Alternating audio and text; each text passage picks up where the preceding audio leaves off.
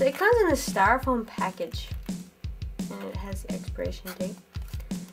And you want to pop the top off, and inside you'll find your sauces, your tale, and your spicy mustard. And this is what it looks like right now. Now the first thing you have to do is stir it with your chopsticks. And they say stirring it 100 times is ideal, but I'm not going to count.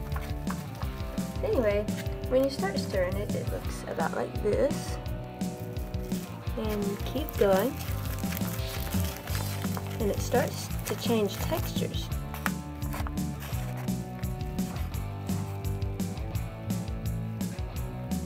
Okay, we'll stir it some more. You see it's getting thicker and thicker. If you like it slimier, then you can stir it longer.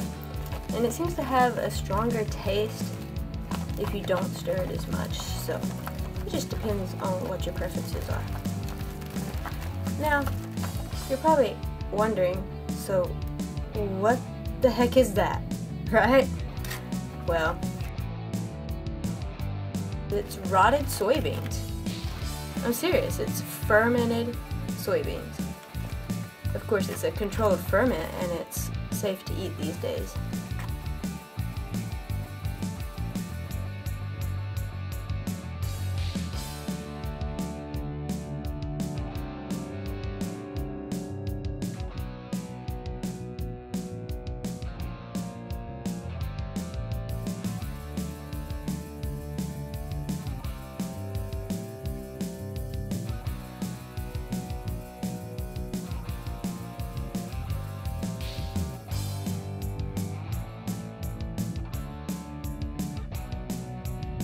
Now,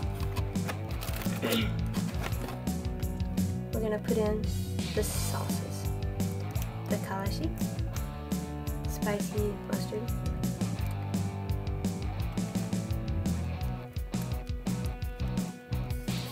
and thyme. But normally it's eaten on rice, and my husband likes to put a raw egg in it too, and I think that's disgusting. It's way too slimy for me then. Honestly, it's an acquired taste.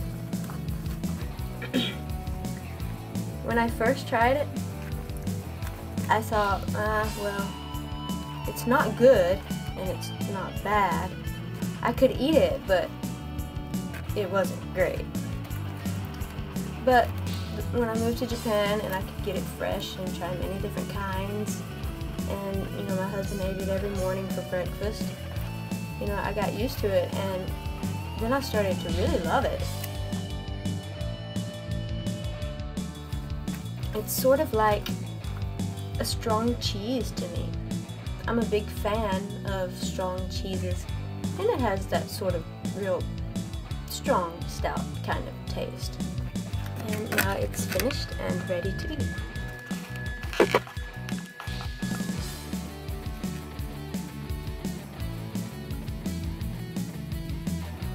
And you'll notice it's real stringy.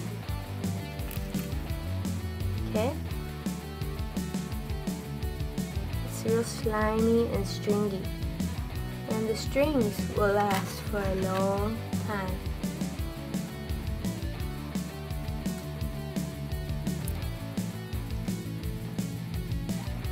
They actually make Japanese kids eat this in the cafeteria lunch. You can't turn it down. You have to eat everything they give you unless you have an allergy to it. So a lot of kids are broken into natto in school. Yes, all of them are.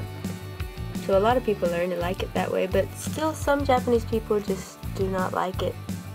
It is definitely a very strong, unusual taste.